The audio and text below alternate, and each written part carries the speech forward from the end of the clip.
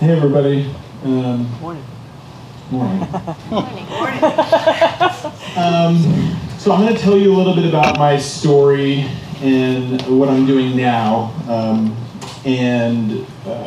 The sort of theme of it is this perspective that I've come to around something I call inclusive capitalism. So just to give you a sense of sort of where we're headed towards.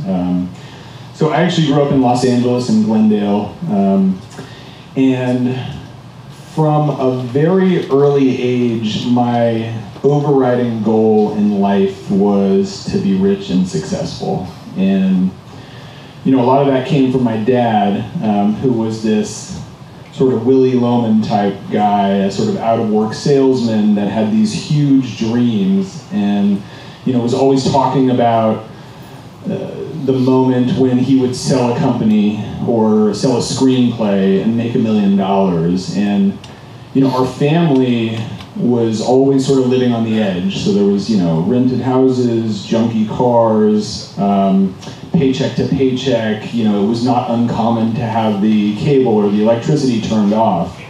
And my dad was always talking about this future moment when things would be okay. And you know, the only thing as sort of big as my dad's ambition was his temper. And you know, I grew up in a pretty rough household, and I can still remember sort of what his face would look like when he'd lose it. And you know, so from a pretty early age, I sort of had this experience as a kid of being sort of like insecure and fearful and anxious, and you know, really began nurturing this fantasy about what it would mean to be rich and how that would solve all those problems. So I went to college in New York, and then I got a job on Wall Street. And Wall Street was, you know, it was this world that I felt like I could only imagine before seeing it. I mean, I remember the first time I walked onto a trading floor, and you know, it was a room the size of a football field with glass-walled offices around the perimeter, and row after row after row of trading desks, and you know, each trader sat in front of 6 computer screens, and you know, had a foam turret in front of them that you know, looked like the cockpit of an airplane, basically. And you know, it looked like they were playing a video game for their job, and that looked super cool to me. But what looked even better was, you know, the clothes that they were wearing, and how their hair was cut. And you know, traders, they carry these money clips in their front pockets that have just wads of hundreds in them, and it's just part of the culture. And I think it probably happened because eventually they were carrying too much money to actually fit in a wallet, but you know, they would just pull them out, and you know, here get lunch and pull off 2, you know, whatever, hundreds. And you know, to me, you know, as soon as I saw that trading floor, I was like, this is what I want to be, and this is what I want to do.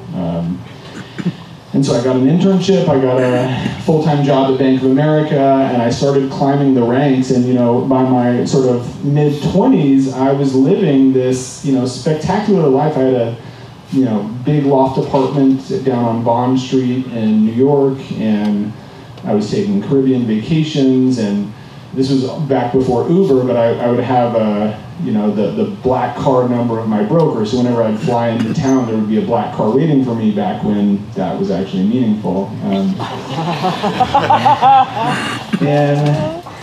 you know, there was a lot of things that I loved about Wall Street. I loved the, you know, intensity and the camaraderie and the, you know, the analysis and the trading. It was an incredibly exciting job. And yet I started to notice things. You know, I remember one day I was at a club in Las Vegas. We had gone on this sort of trader boondoggle that was paid for by brokers, so it was like a helicopter to the airport, and then a first-class flight, and then $5,000 tickets to the De La Hoya Mayweather fight, and dinner at Nobu, and then this fabulous club, and it was, you know, $1,000 bottles of champagne and beautiful women. And I had this experience where I was, you know, looking around me, and I had this moment that I was like, you know, my life looks like I'd fantasized it would since I was a little kid. And I still feel sort of the same way that I've always felt. I felt I felt empty. And I sort of chuckle to say that because if you've ever read a Wall Street memoir, this is not an uncommon occurrence. This is sort of the cliche, I feel empty moment. And it was true, but for me that was sort of the beginning of, I guess, a search to sort of understand that a little bit, that emptiness. And part of my story does have to do with my dad, and it has to do with being a troubled kid. And I was, during my time on Wall Street, I had started seeing a counselor and was doing sort of a lot of work internally to process some of the stuff that had happened to me as a kid and deal with my feelings around my dad. And that was going on, and that was going on for basically the 6 or 7 years before the crash of '08. And the crash of '08 for me I was actually at this point the senior trader for one of the largest hedge funds in the world, and we were actually making money during the crisis. So it was, it wasn't that I was worried about my job, but I started to have a sense about the sort of industry that I was a part of. And some of what happened was, I remember one day I was in an office with my billionaire boss and several other traders, and we were talking about the hedge fund regulations being proposed by Congress, and everybody in the room thought they were a terrible idea.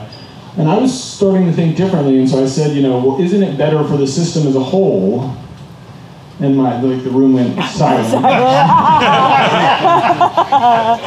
my boss, who was this, rocket scientist smart guy, shot me this scathing look and said, look, Sam, I don't have the brain capacity to think about the system as a whole. I can only think about what's good for us and our business. And it wasn't so much that I judged him as that I sort of saw myself in him and understood, I think, in that moment that that was sort of my definition of success too. It was pulling all this money and power to me and accruing to me. And, for one, it didn't look that good on him. But also it made me sort of start to understand, I think, what that feeling of emptiness was. And that was sort of this moment for me when I began to understand that something was missing in my life.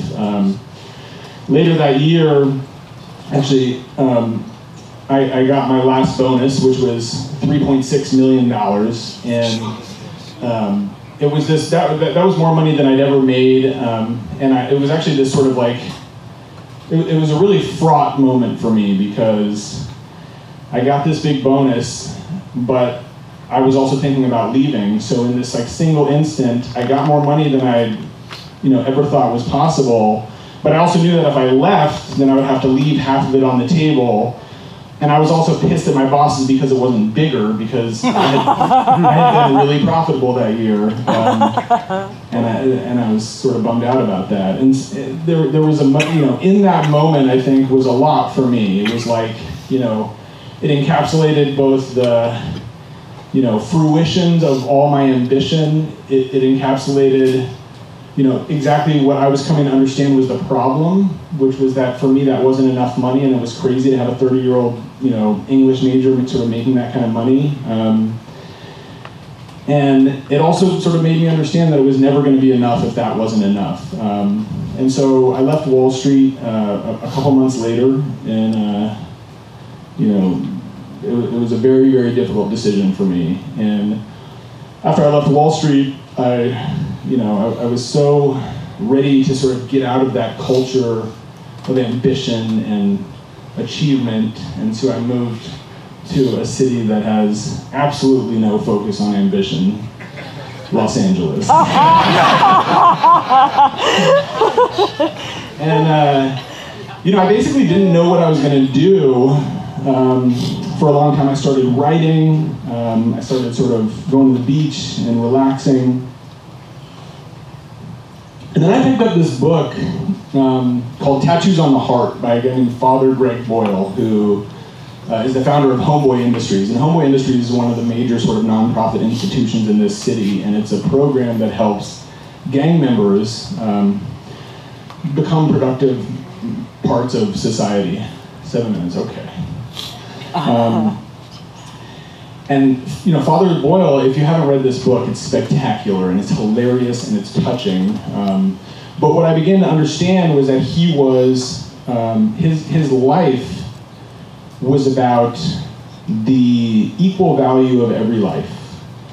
And, you know, where my life had been about sort of clawing my way to the top, his life was about reaching down below him and lifting up the people that needed the most help. And, you know, I remember crying as I read that book, because I understood that that was something closer to what I wanted to do than, you know, become a billionaire hedge fund guy. So a couple years later, I started watching these sort of food documentaries. Do you remember when those things were big, like the Food Inc. and the Forks Over Knives? And I was like really into that. And then I watched this one called A Place at the Table, which was a food documentary, but it was about hunger in America. How in the richest country in the world, over 50 million people are on food stamps, and many of them are children. And while that broke my heart, what sort of absolutely blew my mind was this argument the film made about the confluence of hunger and obesity. And they basically said that there's these things called food deserts, where there's, in low-income areas, where there's very little fresh food for sale and tons of fast food. And so the hungriest people, the most food insecure people, were also the unhealthiest and had the highest rates of diabetes and, you know, limbs getting amputated. And for me, this hit me on a super deep level because my whole family had struggled with food issues. My dad has diabetes, my mom got the lap band surgery. I've got a younger brother, Daniel, who got to be 450 pounds, had a stomach surgery, lost it, but then gained it all back. And me personally, I struggle with, you know, food on a daily basis, mostly because my favorite meal is a dozen donuts and some privacy. But for me, it wasn't about, you know, my issues with food, you know, aren't about money, and it isn't about access. It's about emotional stuff and numbing and that feeling that comes at the end of the day when you just want to sit on your couch and sort of veg out. And the idea that there was kids living 10 miles from me that were, you know, the most stressed, you know, the most harried, and that there was no healthy food for them even if they wanted it, seemed too much. So I actually wrote Father Boyle an email and said, I'm going to speed this up a little bit, but said, look, I have an idea for a nonprofit that will help these families. And he invited me down to Homeboy Industries, and I remember sitting there and watching. You know, he was standing, it actually sort of looks like a hedge fund office. It's this beautiful, gleaming building, but instead of, you know, traders, there's, you know, gang members with face tattoos, you know, that say, fuck the world. You know? It's a little more intimidating than a hedge fund office. But I remember sitting, and there's basically rows like this out in front of his office, and it's full of people waiting to talk to him. And so I remember sitting there waiting in line, and he came out of his office, and he was, you know, said goodbye to the gang member that he was talking to, and all of a sudden these two sort of wealthy folks, or they looked wealthy, you know, the sort of suits and white, you know, they approached him and sort of engaged him in conversation. And as he was talking to them, I saw this little young guy walking by, maybe 12 or 13 years old. Like, you know, when you think about like a gang member, you don't think of a 12-year-old, but he was this like kid, he had tattoos, but he was walking by Father Boyle, and you could tell that he wanted to talk to Father Boyle, but he was nervous about those men. And I watched as Father Boyle was talking to these men and saw that, and literally stepped out of his conversation and reached back and grabbed the kid and pulled him into a hug. And had those men wait while he talked to that kid for a good 5 minutes. And I felt like, you know, again, just that here was a guy that was living the kind of life that I wanted to live. How much time do I have, by the way? I don't know. So, I'll just tell you one quick story and then about this new business that we're starting. So, we spent about a year creating a program called Grocery Ships that is a group program. So 10 parents living in a food desert join a group that meets once a week for 2 hours. And in those meetings, there's nutrition education and healthy cooking skills and fresh produce. But the groups are structured not like a didactic lecture, but as support groups. So a box of Kleenex sits in the middle of the circle that everyone sits in, and there's a lot of time devoted to speaking about emotional issues and family issues and addiction issues and all those other things that go into eating that are often unaddressed in sort of the nonprofit world. And I remember, sort of what a crazy idea that was and how nerve-wracking it was for me to go in and start meeting folks in South Los Angeles, which was South Los Angeles per capita income is $13,000 a year, and life expectancy is 10 years lower than Pacific Palisades, for example. And when I thought about the sort of structure of the city, you see a map of Los Angeles, but for a lot of people, me included before this, if you really look at what the map looked like, it would be sort of like north of the 10, west of the 405, but there's this entire hole down below the 10 that is actually the most densely populated part of the city that many of us have never gone to. And so I was in there, talking with these moms in South LA and also talking to them about this idea of, sitting in a group and talking about your emotions. And I was a, white male former hedge fund trader. And I remember the first group meetings, it was literally like me and 7 moms in this church bungalow parking lot, a bungalow in a church parking lot. And the meetings, Grocery Ships meetings start with what's called a check-in, where you basically answer the question, how are you feeling? And I remember the first meeting, people didn't really participate. They said their names, but they said pass, basically, or they said a one-word answer. And this was sort of the moment where you were open to talk about whatever emotional stuff was going on in your life. And that happened the first meeting, and we had to end the first meeting early because nobody participated in it. And the second meeting went the same way. And then the third meeting started the same way until I got to a woman named Helen. And Helen was this retired school teacher who, when I met her, she said, I have 5 kids living in my house, but none of them are mine. They're all the children of my brothers and sisters who are drug addicts living on the street. And I've taken in these kids, and these kids only get to see their parents, but twice a year on Thanksgiving and Christmas. Their parents are allowed into the house and they take a shower, and then they have dinner with their kids, and then they have to go. And she said that the reason she wanted to join this program is because every time the parents left, the kids would turn to her and say, Helen, am I gonna end up like my parents? And she would say, no, you're gonna end up like me. But she had seen those kids start to get, struggle with food, struggle with health. And so anyways, we were sitting in that circle, and she said, it finally got to her, and she stopped, and she looked at me, and she said, it's been 20 years since anyone asked how I was feeling.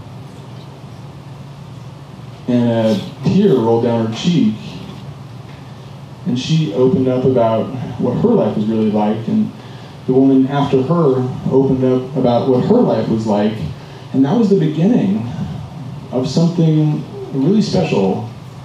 By the end of that 6 months, the data was really great, the increase in fruit and vegetable consumption, decrease in fast food, all the sort of decrease in BMI, all the stuff that you'd want, but the bigger part was that collection of strangers had become a group that was supporting each other on this difficult journey together, and that's what Grocery Ships is about. Grocery Ships is the nonprofit that I still run.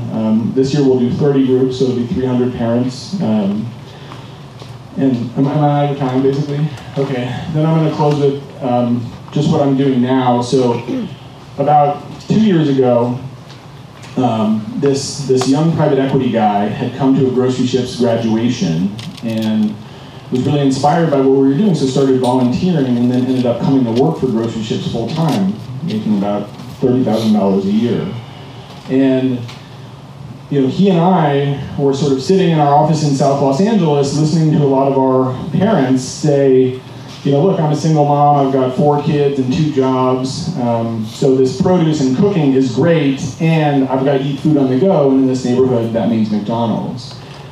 And so David and I basically started thinking about a business that could bring healthy food into this neighborhood at prices lower than McDonald's. And what we came up with is this concept called Everytable, where a central commissary kitchen creates a large amount of healthy, delicious meals and then packages them in grab-and-go containers. And that's really the key economic insight. It sounds really simple, but if you think about what a Chipotle is like, you walk into a Chipotle, it's 2,500 square feet of space, 10 to 15 employees, a fully built-out commercial kitchen, which is all why Chipotle will never sell a $4 burrito.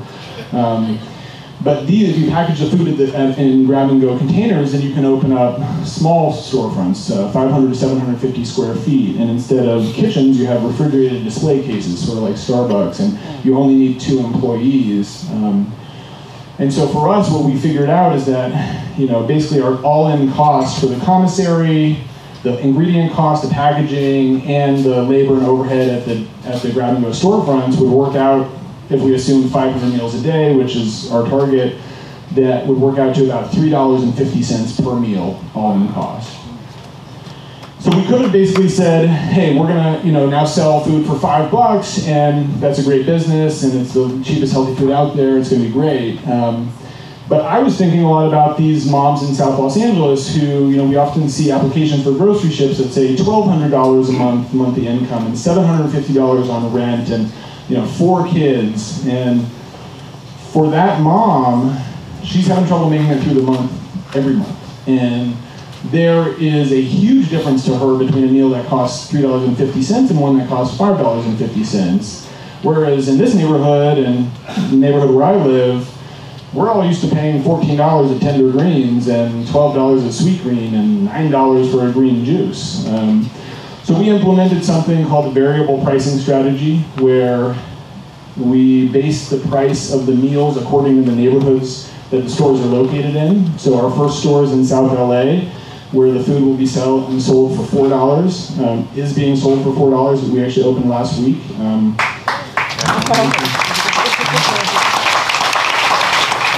And then our next store opens in downtown LA, where we'll be selling the same meals for $8. And I'll cut off in 1 minute, but we hired the former head chef of the Cirque in New York, one of the greatest restaurants in the world. And we built our menu with the parents in South Los Angeles that we are trying to serve. And so we have this incredibly delicious, eclectic menu that celebrates the cultures and cuisines of Los Angeles with incredible healthy meals, but also incredibly delicious ones. So come check us out in South Los Angeles. Come check us out in downtown. We hope to be in Pasadena soon. And I've written a book called For the Love of Money. That's a lot about my experiences in this process and coming to grapple with this idea of what success really means and how that idea has changed over time. So thank you very much. Really appreciate being here. Thank you, Sam. Amazing presentation. Sounds like you've lived a really interesting and fruitful life. And I think you're just doing really great work in a more philanthropic sense and serving the underserved communities and whatnot. We wish you the best of luck in that endeavor. And also, just so you guys know, this is Roman's here, so if you want to check out the book, I highly recommend buying it here because you're actually supporting our local businesses. So we really appreciate that. We're going to open up to Q&A right now, so if you have a question, raise your hand. John will walk around with the mic. Save comments for offline. Sam, will you stick around for a little bit to continue the story or share ideas with other people? Great. So comments later, questions now. Thank you. Thanks, Dan. I thought you looked familiar. I saw you in the news this past week, right? Yeah. Hi there, I'm Sandra. Thank you for coming and sharing your inspiring story. I wanted to ask you, what are your key performance indicators that you set for both your nonprofit, and you're in a for-profit aspect too, the grocery ships, right? Yeah. And then the nonprofit. So if you can talk about like what your key metrics are that help you keep on track for your goals, and I guess two-part question. Also, how you combine that nonprofit, heart-driven mission with what you're trying to do on the corporate or commercial or profit-driven side, because I think that's one of the hardest questions. Thank you. Sure. So real quick, so KPIs for Everytable is like, labor costs per meal, ingredient cost, daily volume of meals. Spoilage is a big one, so if you think about our business, it's about, we have a truck, we make the food in the morning and deliver it to the store in one bulk volume. And so a lot of our issues is, can we sort of project volume of sales enough so everything is fresh, sold the day it's made, so that we can have enough so that we don't stock out, but also keep spoilage rates low. For grocery ships, it's, I can talk about the metrics, but one of the things I've come to understand is grocery ships is all about trying to keep this thing afloat. Nonprofit fundraising is hard. I mean, grocery ships budget is about $250,000 per year, and it is a struggle every year to raise that. With Everytable, we raised, $3 million in a matter of months, a ton from people that had, would donate graciously to grocery ships with a $5,000 check and put $100,000 into Everytable, so it's just a whole different world, and that's sort of part of why I started Everytable, or we started Everytable, was to leverage that power of capitalism to create something scalable and sustainable. And then as to mission, we incorporated as a public benefit corporation, so that's part of it. But really, the thing that I love about, and the hard thing about social entrepreneurship, I think, is that, in the old world, it was sort of very clearly delineated. Nonprofits are for heart, and for-profits are for head, and for ambition. And now social enterprise, it theoretically combines those two, but what it really does is it forces that decision onto you, and so and I've sort of come to believe about myself and everybody basically that we all have inside us these two parts of us. We have these ambitions for the things that we want for ourselves, the wealth, the money, the power, and that stuff is really important. We also have this part inside of us that is, our aspirations, what we want to contribute to the world, how we want to connect with people, how we want to lift people up that haven't had as much opportunity. And that is an equally valid, equally powerful part. And before this, though the ability to sort of execute on both of those within the same career haven't existed as sort of clearly as they do now, which I love, and that's why sort of Everytable is for me sort of the most fulfilling work that I've ever done. But at the same time, it really does, force me to, we're always going to be asked by investors, well, your store in South LA works at a 10% EBITDA margin, and your store in West LA works at a 47% margin, so let's open more West LA stores. And so I'm happy that it resides in me, and I do think that my experience on Wall Street and nonprofits sort of gives me, an understanding of those two sides of myself, and I hope the nonprofit side continues to lead.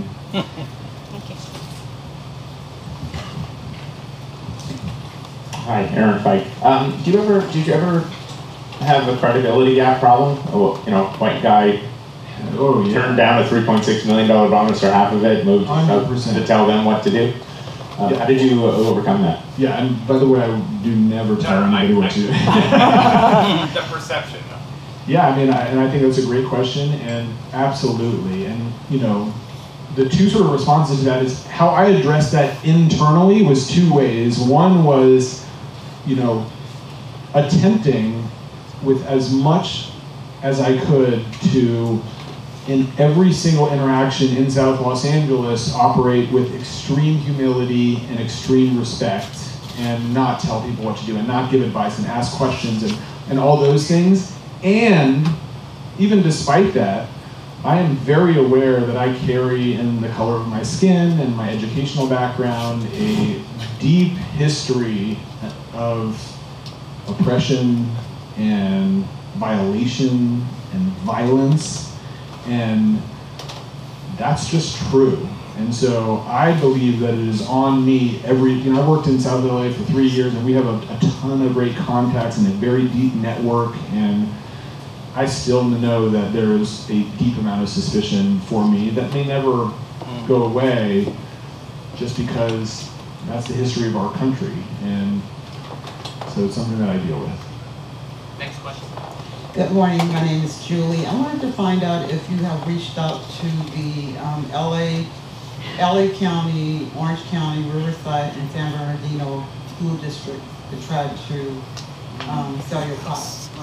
Yeah, we've just basically made the decision not to do that for a lot of reasons. One of the hard things, margins are low, and it's a tougher business basically. So maybe in the future, and I would love to do that, but right now it's all about these grab-and-go storefronts.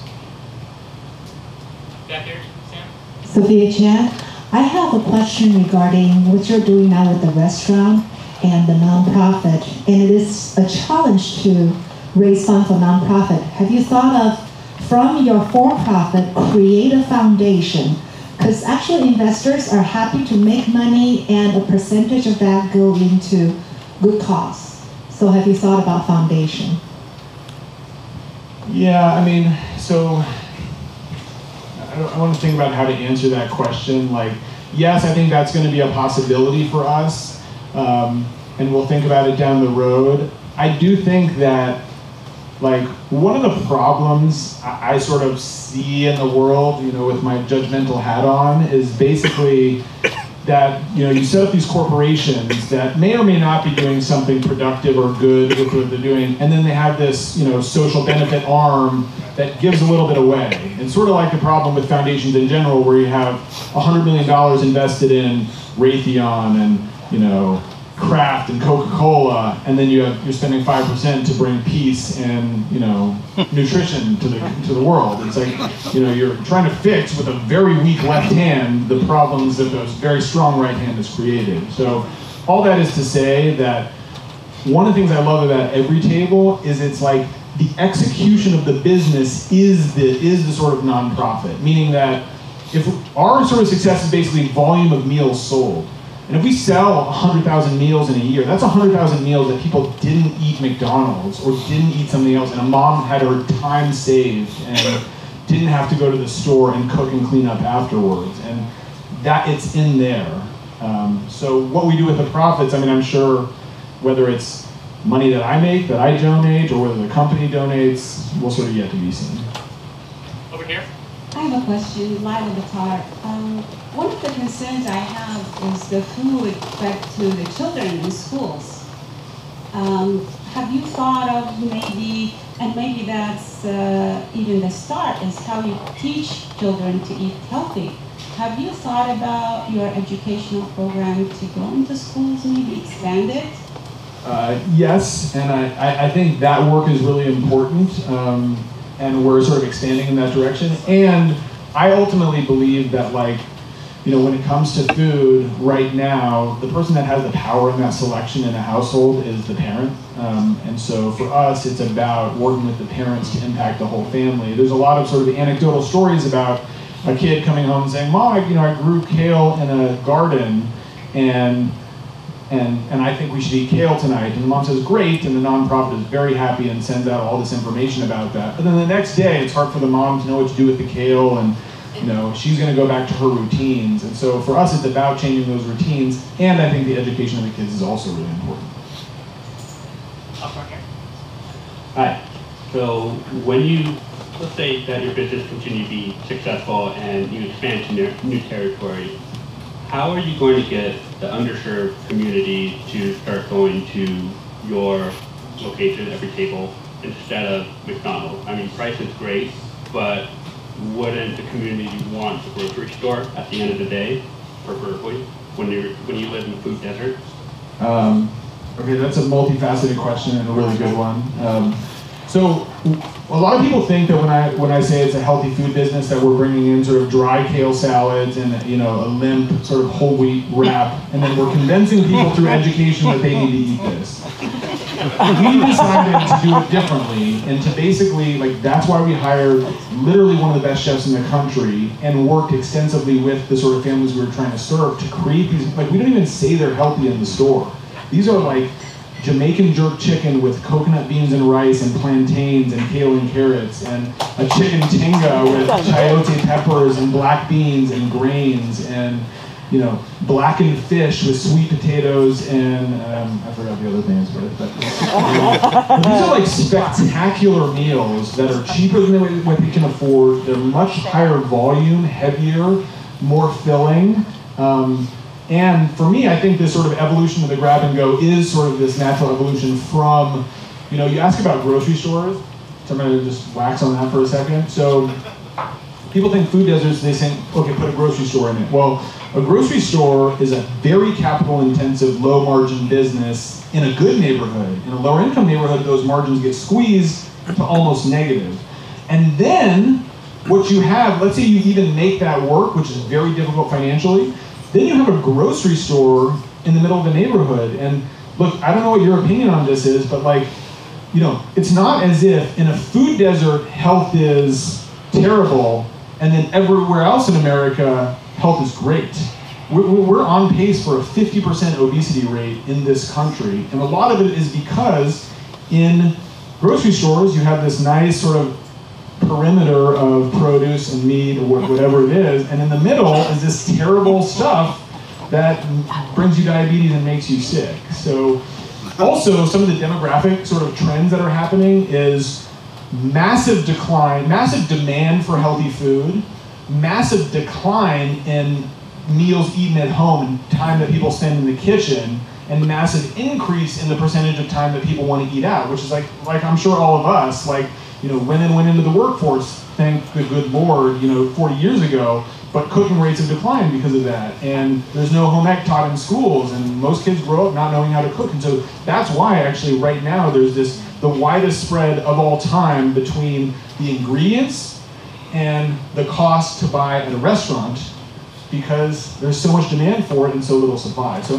one of the things I like about our solution is it's this capital light, operationally simple model that is low cost, is more convenient, and I think the food is better than anything else out there. Got time for one last question. Hi, yeah. You mentioned early on that your truck goes from your kitchen to your store, soon to be stores.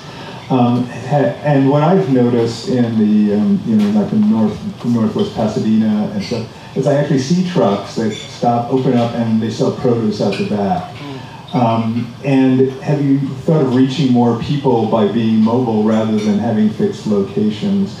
And also, do you see yourself in competition, maybe driving these guys out of business? The guys who do supply the area with the mobile food. Yeah, so it's a really good question about the mobile markets, and I'll tell you my candid opinion on them is that that's sort of like grocery stores, which is like people's sort of first reaction to what you should do, but basically the costs of food distribution are twofold. They're the cost of the overhead of the space, so you do save a little bit of that on the truck, but then there's also the cost of the labor.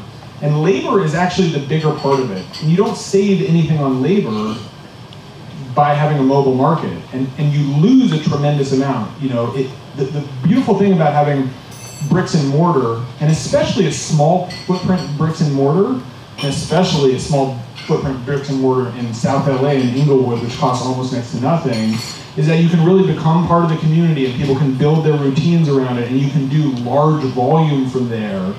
Whereas the mobile market's like, you save a little bit of money on the overhead, but then people don't know where to find it, you don't know how to depend on it, and you're still paying all that money in labor, and you've got to park it somewhere at night, which also costs money too.